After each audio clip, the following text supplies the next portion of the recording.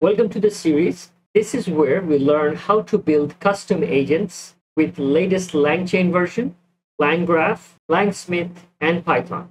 In this video, we'll build a new SQL agent which will answer our questions based on a SQL database, by which I mean not just any specific table, which I have shown before. This one will use the entire database schema, create temporary tables with relationships, create complex queries by joining multiple tables, etc., just to get us the answer we want. We will no longer use the AgentExecutor to build agents. We will use agent creator function instead from LangGraph. We'll use SQL tools built by Langchain community. We will also use our own custom Verbose reporting function, as we have done before. Additionally, this time we'll set up and use LangSmith for tracing and debugging, and also to bring in ready-made system prompts for our SQL agent. Let's get started. All right, so we are here at our notebook, and this time we're going to do it in two separate notebooks. This first one, we're going to go ahead and survey our database, which is this guy right here, chinook.db. So for this, I only need this library here. Let's install that. And now let's get some database set up. Let's set up the connectivity and see what kind of tables we have. All right, there you go. Albums, artists, customers, employees, etc., etc. So at this point, let's go ahead and survey a few of the tables that we see here. And to do that, we're going to use ipython.display and the Panda data frame library. Here we're going to use a basic query, select star from customers to see the customers tables content. There you go. This is just for a quick review because these are the tables our agent's going to use. So we're going to have a better idea of what it's actually doing. So as you can see, customer name, first name, last name, company address, city, etc., etc. And this is what the data structure looks like. Now let's go bring in the invoices table. All right, so let's run it again. All right, so this is the invoices table. Some IDs, dates, billing addresses, and most importantly, this is where some money amounts of customer purchases. So this is going to be handy later on. Okay, now let's check out the artists one. Okay, so let's run this. Okay, it's a simple table with a whole bunch of artist names and their IDs, etc. Okay, now next, check out the employees table. Okay, so let's run this. All right, look at this. Employee ID, last name, first name, title, reports, date of birth, hire date, etc., etc., country, city, all that. And this is pretty much what the employees table looks like. And last but not least, let's check out the genre table. Okay, so let's run this. All right, another simple table. The reason I'm showing you all these is because our agent will use these tables, the table schema, and it will create relationship between them just to get a combined data out of it. So that being done, now let's move on to our actual agent block. All right, so this is where we're going to create our actual agent, and these are the libraries that are going to be necessary. So I'm just going to install them. And while it's going on, let me show you, this is the entire environment variable setup. This is where I'm setting up the OpenAI key, the Langchain API key, and Langchain endpoint. And this is where I'm enabling LangSmith Tracing v2, setting it to true. And this is going to be our new project name. And all this stuff, they're coming from, actually, the Colab gives us a setup where we can keep our secrets here, the API key, whatnot. As you can see here, this is where the Langchain API key coming from, and this is where the OpenAI API key. So right here, we use a Colab function called userdata, and userdata.get brings us those secret keys, right, and assigns it to them. So let's run that to set up all our environment variables. Once that's done, and by the way, this is the latest Langchain version 0.3.3, just to make sure we're on the same page, and all the necessary items are in the bag at the moment. So let's look at the model, a simple GPT-4o model using Chat OpenAI from Langchain. And right here, we're going to have to recreate the DB object, depending on this guy right here, chinook.db. So creating that DB object, and we're going to print out a few things just to see where we are. Okay, so these are the tables that we saw before, but one extra thing you need to keep note of is that the dialect, and it's telling us it's SQLite, right? It's a SQLite database, but this dialect variable is going to be very important a little bit later. Just remember this one, okay?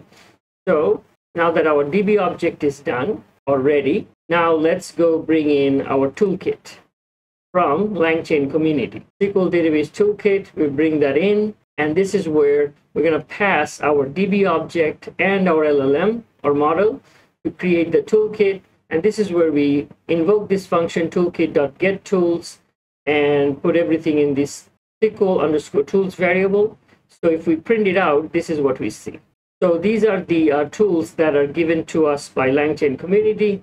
Let's go one by one, like query SQL database tool. And the description says, input to this tool is a detailed and correct SQL query. Output is a result from the database. Info SQL database, this takes as an input a comma-separated list of tables. Output is the schema and simple rows of those tables. And list SQL database, this is pretty self-explanatory. It is just pretty much gives our agent a list of SQL queries. And then query SQL checker tool, this is a sort of like a supervisory tool which the agent should use to double check the query before executing the query to make sure it's correct, right? That being done, now let's move to the next step. Okay, so here we're going to go ahead and set up the prompt, system prompt mainly. And this time we're bringing in the Langchain hub. And from the Langchain hub, we're pulling in this SQL agent system prompt. And just to show you which values, input variables are required for this prompt, let's just run it to print it out. Okay, there you go, dialect and top K. Now dialect, as we saw before up here, the dialect DB SQLite, right? So this is the one we're going to have to add a value to, and top K is pretty much the number of good results we are expecting, right? For example, right here, since now we know these input variables, so we're going to create a formatted prompt template by giving these values to those variables. Dialect we set to SQLite, and top K we set to 5, right? So top 5 results we're expecting. All right, so now that this is done, let's move straight to our SQL agent. And this is where our parser utility function is, but we'll get to it in a few minutes. First, let's just run it as is. Create our SQL agent by using create React agent. And as an argument, it takes our LLM, which is the model SQL tool that we just created. As a state modifier, it takes that formatted prompt that we just built. And that would make our SQL agent object. This is where we're going to invoke our SQL agent, and we're going to pass this prompt, list the total sales per country, right? Already it looks like we're going to need multiple tables, right? So right now we're just going to print it, the result messages as is. Let's see the whole thing, how it comes. Let's run it. Just to show you the actual structure of the output. Just like on our previous video, it gives us a monstrous output with lots and lots of info. This includes the agent's thought process, its internal communication, actions it takes, etc. Right? So just for our purpose, we're going to just bring out the actual answer that we are hoping for, just to separate everything out. Using this statement here, this means get us the last message content. And look at this. It created a nice little list for us. Here are the total sales per country, showing the top 5 countries: USA, Canada, France, Brazil, Germany. Yes, we did get our answer, but the question is, we need to know the details, what exactly it did to reach this conclusion, right? So for that, disable this, enable this. Basically, we're going to call in our parse agent messages, this function right here, this utility. We discussed this in our last video. This is something I created so that we get a nice little step-by-step answer for what the agent's thought process, actions taken, internal communication, etc. Right? So now we're going to take our entire message and pass it through this parser, and let's see what happens this time. All right, look at that. Okay, so this is our user query, and then it decided to use the tool, and all the tools you can see it's using, and it's actually finding how many tables there are, what the schemas of the table look like, then it's creating a temporary table, actually multiple temporary tables with internal relationship between them, as I told you before, to get step-by-step answers. And in the end, after the tables are created, these are all temporary tables, it then finally runs a very complex query like this by joining multiple tables, and gets this result, this list, and displays nicely for us like this. So this was our parser that gave us the details. Now let's check out what we have, since we already set up our LangSmith. So let's see what LangSmith's telling us. All right, so before going to LangSmith, I just wanted to show you this one more time. This is how you set up the LangSmith. That's how you connect LangSmith to your project. Now, before we go there, I should warn you that LangSmith setup, I mean, this may look simple, but sometimes it has very hard time connecting to the backend. After all, it's a remote service anyway. No matter how many times you set up, how correctly you do it, it will just not connect. I mean, it's like at this point, I have to mention this because also LangSmith has a limited number of tracing that you can do on a monthly basis, and that's the reason I created that custom one, so that we don't have to totally depend on this guy, right? I mean, it is very nice, as you can see here, our new SQL agent right here, and this is the last one we just request we just sent. List the total sale per country, blah blah blah, and then whatever my function did is pretty much did the same thing, just in a nicer way. It's showing that it's looking at all the tables, then it's figuring out the schema, and then creating the temp table with foreign key.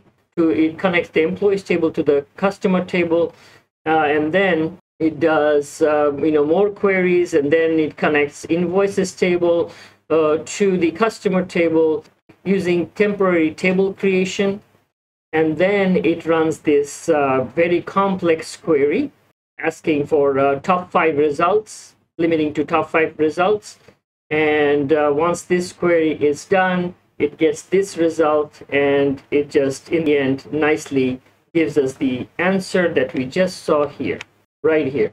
That being said, let's go ahead and clear this out and bring in another question for our SQL agent. All right, so this time we're going to ask, give us a list of top seller artists, right? So let's just go for it. All right, so let's see. It followed the same pattern, got the schema, and then it got the album table, temporary table created by connecting to the artists using foreign key. All right, and then it created another temp table with invoices items, and it has now 2 foreign keys connecting 2 tables. Got some temporary answers, then also another temporary invoice table, some more answers, another temp table, and finally it ran this extremely complex query to get us this nice little list. Let's check out the LangSmith. All right here. So let's go and see what this is about. Okay, list the top seller artists, blah, blah, blah. So exactly what we just noticed, all those steps taken, and then using that DB query checker, which actually verifies whether this query is correct or not. Once again, it's using the checker to verify the queries. Then it's actually composing the query and calling it and getting these answers. And then in the end, it displays the answers nicely for us. So before we finish, let's just get one more question done. Okay. So this time we're going to ask which country's customers spend the most. Okay, so let's run it. All right, here we go. This time let's just go straight to LangSmith. All right, which country's customer? So this is our last request. And now let's see. Let's make it a little bit larger. Okay, so once again, it's getting to know the tables available and then the structure, table schema, and then created its own temporary tables with the foreign key connection, relationship between other tables, and ran this complex query, and then verified that query with the query checker. Then finally, it ran it and got USA, and then the spending total would be 523. And then this gives us the result. The country whose customers spend the most is the USA, with the total expenditure of $523. All right. So with that, we have just finished building our SQL agent and tested it thoroughly and traced the details with LangSmith. And this time we did not use AgentExecutor. We used Create React Agent from LangGraph. And once again, if you look here, this is the latest version we used, Langchain version 0.3.3. Until next time, thanks for watching.